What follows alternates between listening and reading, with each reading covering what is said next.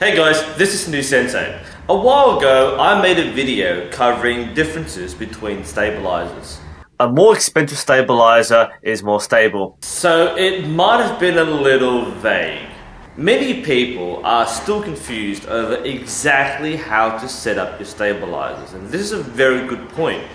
In archery, a lot of things are driven by preference.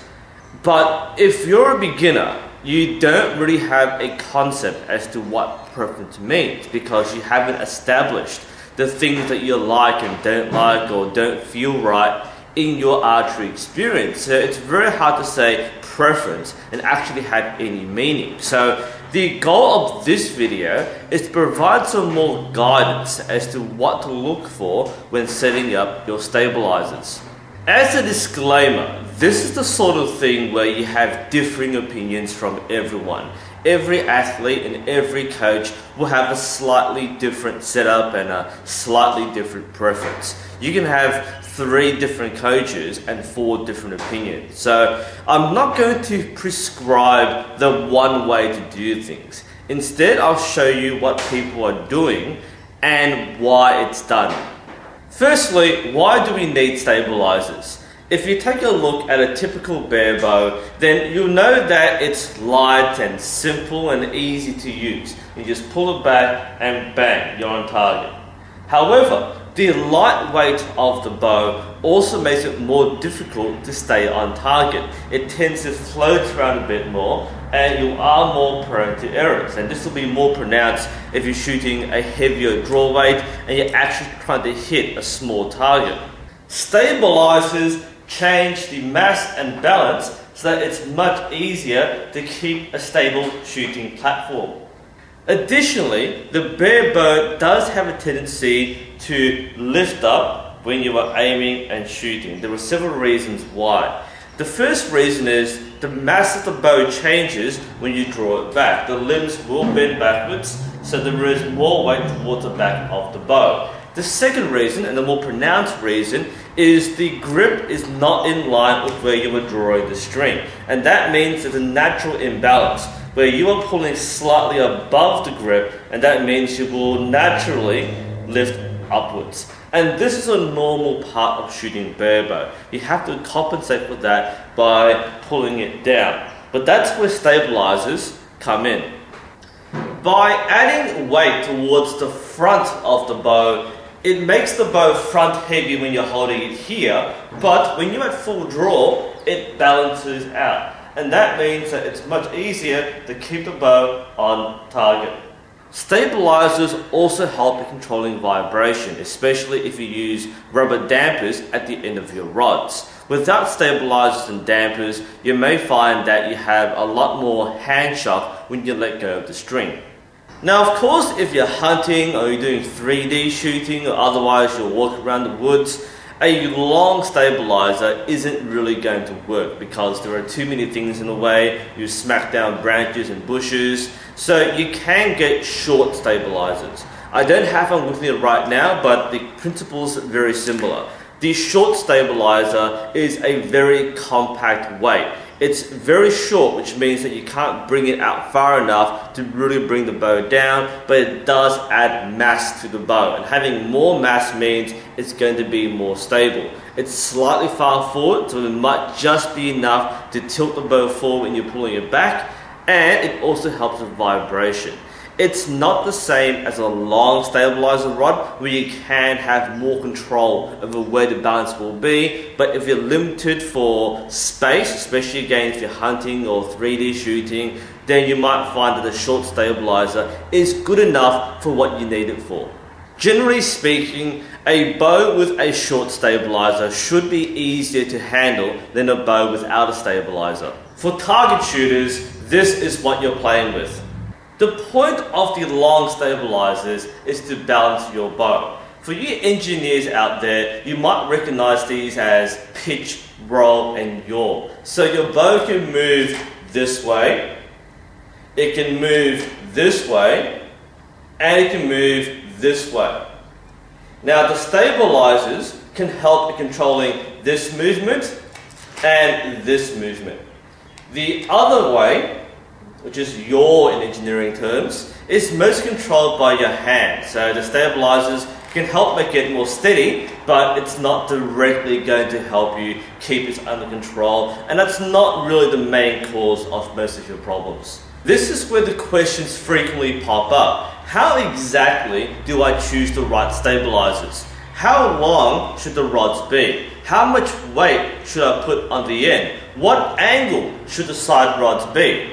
Again, there are so many different ways to do this. People will experiment, coaches will test things, and in the end, a lot of things will work and some people will swear by certain setups. I'm not going to go to that argument. I'm simply going to explain why people set up the way they do. Remember, the goal of the stabilizer is to bring the weight slightly forward so that it brings the bow level when you are shooting it. Additionally, adding mass will also increase the stability of the bow. Those are the two fundamentals you need to know when choosing how to set up your stabilizers. As I mentioned earlier, what you're aiming for with the stabilizer is to move the weight slightly forward. Why slightly forward of the grip and not in the grip? Remember, when you're pulling the bow back, or the string back, the limbs will bend back. That will shift some of the weight towards the grip. So you're trying to maintain balance at full draw, not when you're holding it in your hand like this. Exactly how far should be in front of the riser is where people would disagree. Now, a lot of tuning manuals will recommend around 4 inches in front of the grip, so around here. Other coaches will say, oh, it should only be 1 inch in front of the grip. And the result is that, well, the further you are from the grip, the further the center of balance will be when you're at full draw. And this is where, again, people will differ. So some people want the bow perfectly balanced in their hand at full draw. Others might feel more comfortable in having the weight slightly more forward so that it pulls the bow down a bit more. So if you're an archer who knows that you have a tendency to slip upwards, then having the weight further forward might be a good thing. Whereas certain others might have a lot more control over their draw and shot process, so they don't need that extra compensation. That's what you're trying to balance out and experiment. So how do we measure the center of balance? Do consider your bow when it's fully set up. That includes all your stabilizers, any other mini stabilizers or dampers or weights, and the sight itself. All of these things will add weight to your bow and change the way it's balanced.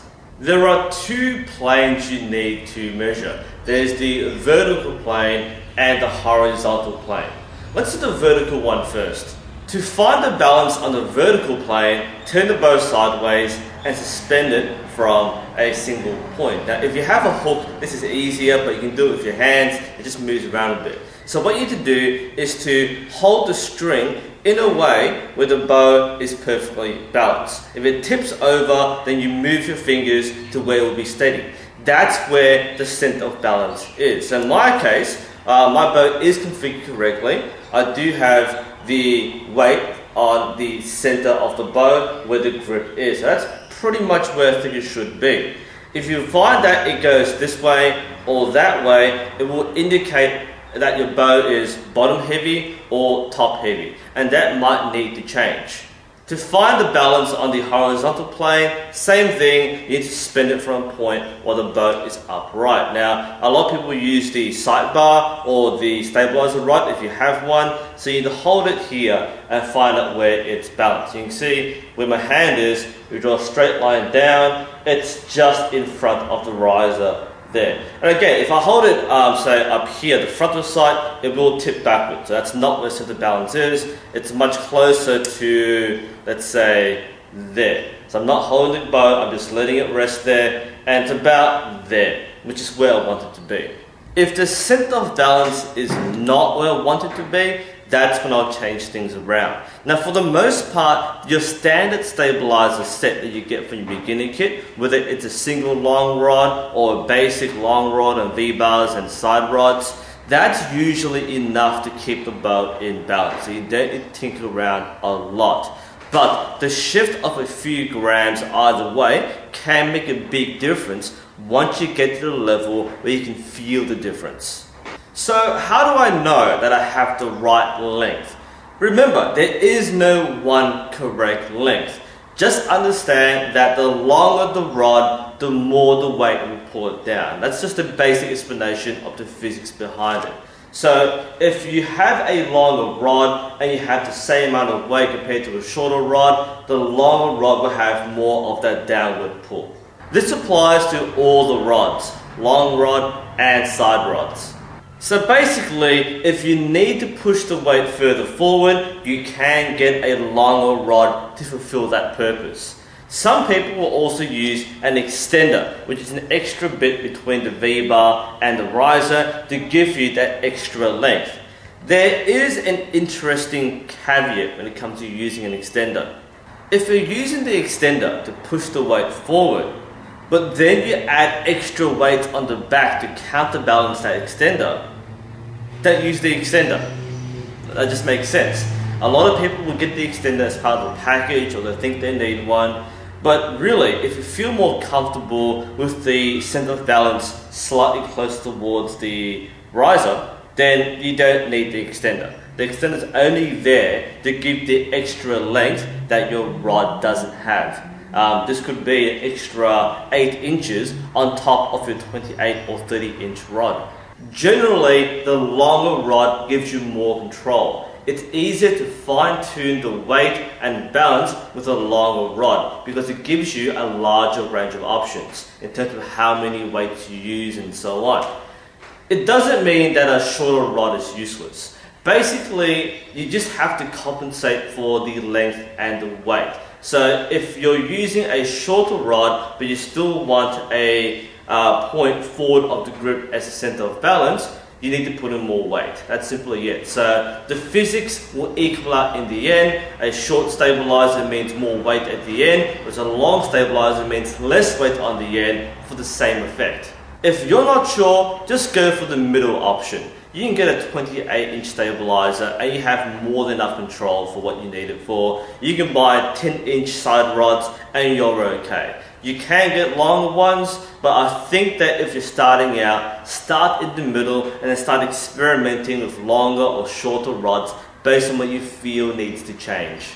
Regarding the angle of the V-bars, you can get straight V-bars, you can get angled V-bars, or you can get adjustable V-bars. So in terms of exactly where to put the angle, again, experimentation and trial and error. What you need to consider is that by moving the angle downwards, you're moving the weight downwards, which is good if you have a top heavy bow. So the riser design might be more heavy on this side, so you want more weight on the bottom to compensate and balance it out. In my case, I do have a top mini stabilizer, so it makes sense for me to move the weight slightly lower to get that perfect balance which I want. I could remove this and have a straight stabilizer, and that makes sense as well. But for me, I like to see it kind of looks cool, plus it adds some more mass and more vibration control. So I may have to move this downwards to get that balance that I need.